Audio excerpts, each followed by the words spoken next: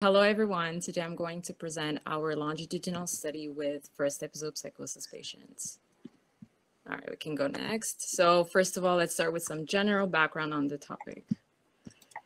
And so the dysfunction of the hippocampus is quite well established in schizophrenia and can also be considered as a biomarker for psychosis.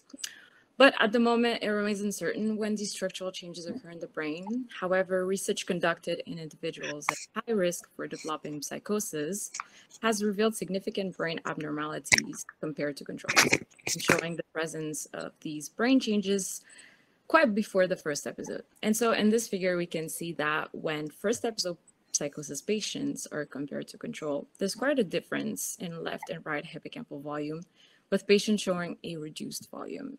In addition, a hemispheric effect seems to exist, reporting a more pronounced decrease in the left hippocampal volume, but has been well documented in several studies. So we could go next.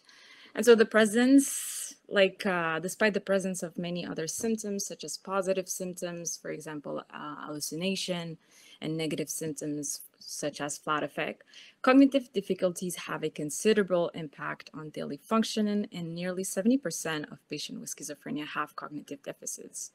And so, in addition, the structure of the hippocampus is quite highly related to cognition, particularly to verbal memory, which is significantly impaired in psychosis and represents an important predictor of the functional outcome of the patient.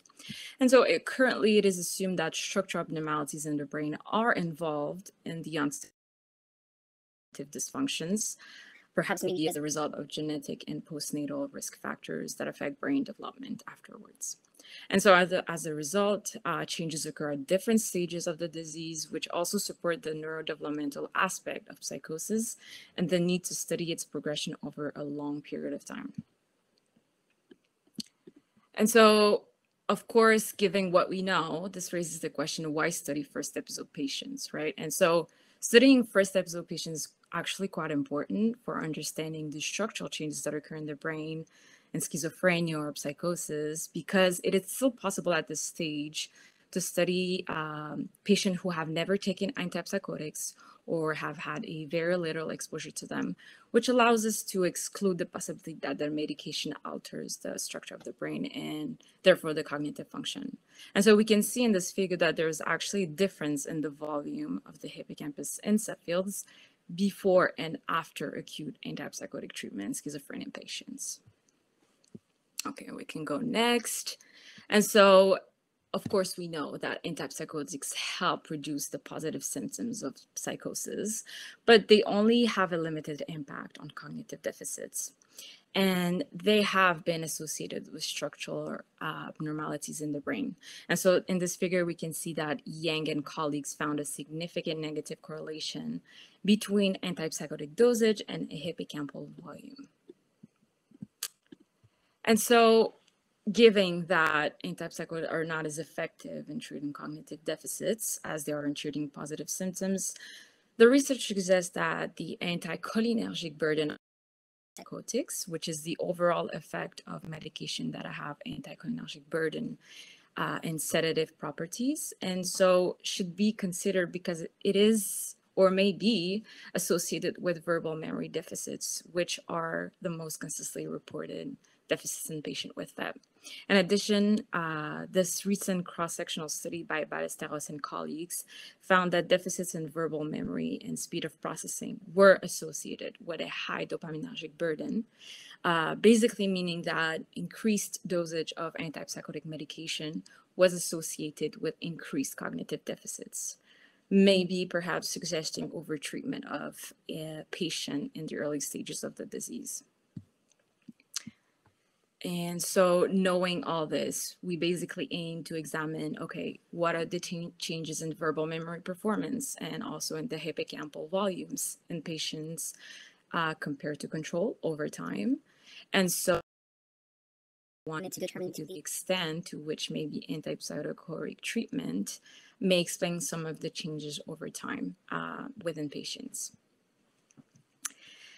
And so we can go next.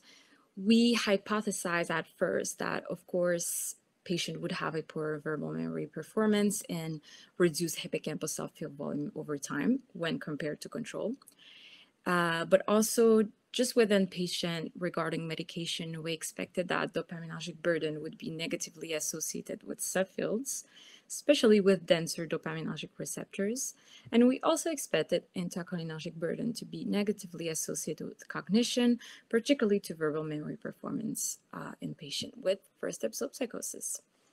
So we could go next. Okay, so now we're going through a bit of the methodology. We could go next, slide 2. And so to answer our research question, we examined FEP patients who were also followed by the PEP Montreal Clinic, but we also followed non-clinical control who all completed a 3T MRI and a neurocognitive test, Cogstate for those who knows, and at 3, 9, 12, and 18 months after admission. So we had 4 time points collecting data. But also at a baseline, we collected antipsychotic dosage, which was measured using the chlorpromazine equivalent doses, and the anticholinergic burden was calculated using the drug burden index, also known as DBI. And so for antipsychotic dosage, also known as dopaminergic burden, it was measured with chlorpromazine equivalent doses. And so this is a measure of equivalence between antipsychotic medication, making it possible to compare their dose, but also effect on dopamine receptors. It is also known as a dose of the medication in question that is equivalent to 100 milligrams of chlorpromazine. And for the anticholinergic burden of antipsychotics, we use the DBI. And so it's a measure to quantify exposure to medication with anticholinergic or sedative properties. And so when the score is greater than 1, exposure to anticholinergic effect is considered as high. And so, I mean, the main effects of anticholinergic medication include dry mouth, but also delirium, confusion, and memory deficits, especially in older individuals. And finally, the DBI score was provided using the anticholinergic burden calculator. And so now we're going to go through the results. And so consistent with our hypothesis, the generalized estimating equation analysis revealed a reduced hippocampal volume in patient when compared to control over time. But also our results suggested that a poor verbal memory performance was found in patient when compared to control over time. So we can go next. For FAP patients only, we found 4 significant negative correlation between medication and subfield volumes. And so correlation between dopaminergic burden and change from the 3 to 18-month follow-up in volumes for the left A1, left A for dentate gyrus, left fimbria, and left hippocampus. And we can go next. And finally, we also found a significant negative correlation between the anticholinergic burden of antipsychotic and change from 3 to 12 months of follow-up in verbal memory performance. And so basically, results from our study suggest, we can go to the next slide. And so, yeah, the study suggests a significant reduced hippocampal volume, but also an impaired verbal memory performance in patients over time when they are compared to healthy control. But they also suggest a significant association between antipsychotic dosage and volumes, but also anticholinergic burden and cognition, mainly found in the verbal memory performance. And so we can say that despite the effectiveness of antipsychotics in relieving psychotic symptoms, it appears that over the long term and at high doses, they may have a detrimental effect on cognitive performance and might not necessarily prevent the progressive brain changes that occur with the disease. And so, of course, larger neuroimaging studies with a longer follow-up period may be useful in understanding the long-term effect of antipsychotics on brain, but also a greater clinical consideration of the anticholinergic burden of antipsychotics should be addressed in psychiatric patients in order to reduce cognitive deficits that mainly impact patient function and quality of life. And so we can go to the next slide. I would like to thank, of course, my supervisor, Dr. Martin Lepage, Cathy, Delphine, and Karine for helping me and assisting me during this project, as the entire CRISP lab team. And thanks for listening. Hello, everybody. My name is Susie, and I'm happy to be here to present my research on gut-brain connection in a mouse model of ALS-FTD, understanding how gut bacteria could change our understanding of brain diseases. Now, before I start, I want to start by asking you to take a second and think about one activity you did this morning. Maybe walking out of bed, brushing your teeth, breathing. In each of these activities, you used a variety of muscles essential to carry out your activities. And this is why neuromuscular degenerative disorders are so devastating. Amyotrophic lateral sclerosis, or ALS, in short, is one such example. Amyotrophic lateral sclerosis destroys nerve cells, which can no longer innervate muscles and essentially causes the muscles to die and degenerate. And typically, ALS patients die within 3 to 5 years from onset due to respiratory failure. Now, even more devastatingly, about 50% of ALS patients also develop cognitive symptoms, and about 15% of all ALS patients develop cognitive symptoms that are severe enough to be diagnosed as frontotemporal dementia, which is a disorder that affects the frontal and temporal lobe of the brain and cause memory, behavior, and/or speech dysfunction. So essentially, amyotrophic lateral sclerosis and frontotemporal dementia lie in a spectrum of diseases with pathological and clinical overlaps. Unfortunately, the few existing treatments for these illnesses are largely symptomatic, and to date, no cure exists. We need to find better options. Fortunately, our understanding of brain diseases is evolving. The recognition that the brain is intimately connected to the rest of our body is opening up new avenues of research. The gut microbiota, which basically means the microbes that live inside our gut, can modulate our brain function through numerous ways, such as production of neurotransmitters and gut hormones. And an imbalance of the different bacteria in our gut has been implicated in several different neurodegenerative diseases, including Alzheimer's disease, Parkinson's disease, and amyotrophic lateral sclerosis.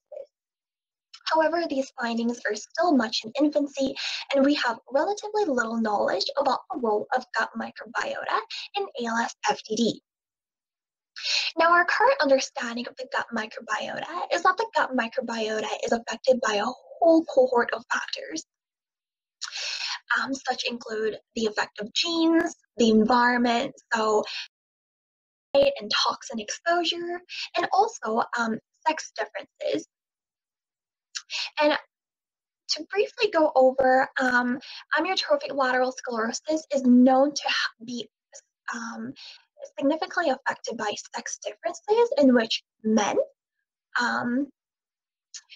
are 2 to 3 times more susceptible and also develop the disease earlier than women. Now, to go on to the objective of the study, I want to examine the role of gut microbiota in a ALS-FTD mouse model, and I want to essentially look at the gut microbiota composition and gut-brain axis dysfunction.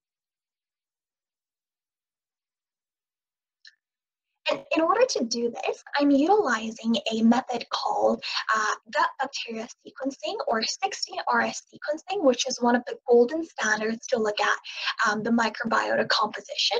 So I start off by collecting fecal samples from these mice, and then I go on to extract the genome.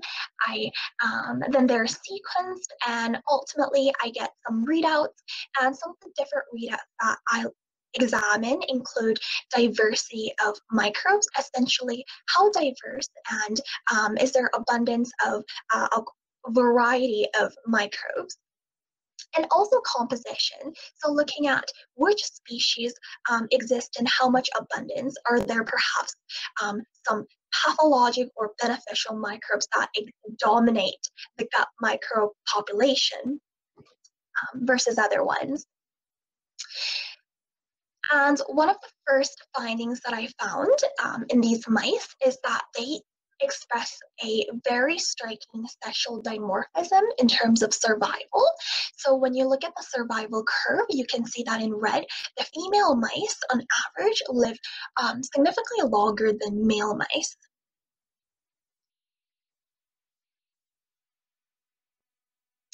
And so we look to examine also the role that, or the expression that the mutant pathological protein in these transgenic mice. And to do that, I looked at different tissue lysates, so that included brain, spinal cord, and the gut. And what was striking to find was that we found the expression of these toxic pathological protein in both spinal cord, brain, and gut. But this expression was very distinct in the gut, where we found the expression only in the ileum and cecum section. And on the right, you can see these are pertaining to the latter part of the small intestine, and also the cecum pertains to what's commonly called as the poop sac. And now moving on to looking at some of the results we found in terms of actual microbial alterations when we compared the wild type versus transgenic mice, we found something very interesting. So for this result, the objects that are closer together are similar in terms of microbiota composition than objects that are further away. And then each point represents one sample for animal, colored and shaped to respective group. And so we're looking at the green colored wild type compared to the red colored transgenic mice. And what you see is in the post-onset result, we see this shift in microbial composition in the transgenic mice, in which we see kind of this cohesion of red points in the middle. And when we analyzed this statistically, we found that indeed there was statistical difference in the microbial composition between the transgenic mice and the wild-type mice. And when we further broke this down to looking at the exact composition differences, we found that the yellow left bars represent enrichment of certain microbes in the wild-type mice, versus the blue right bars represent enrichment in the transgenic mice. And we found that wild-type had significantly more of the genus Lactobacillus, which is a beneficial bacteria that produces butyrate, a metabolite that essentially provides energy for the gut cells.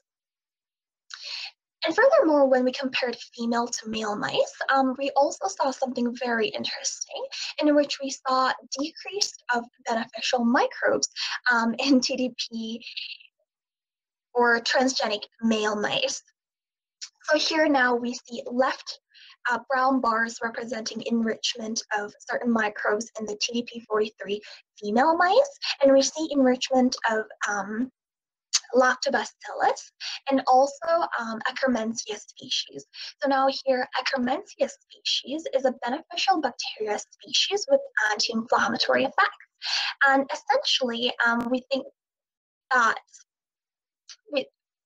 that these reduction of beneficial bacteria are contributing to the exacerbated disease in male mice compared to female.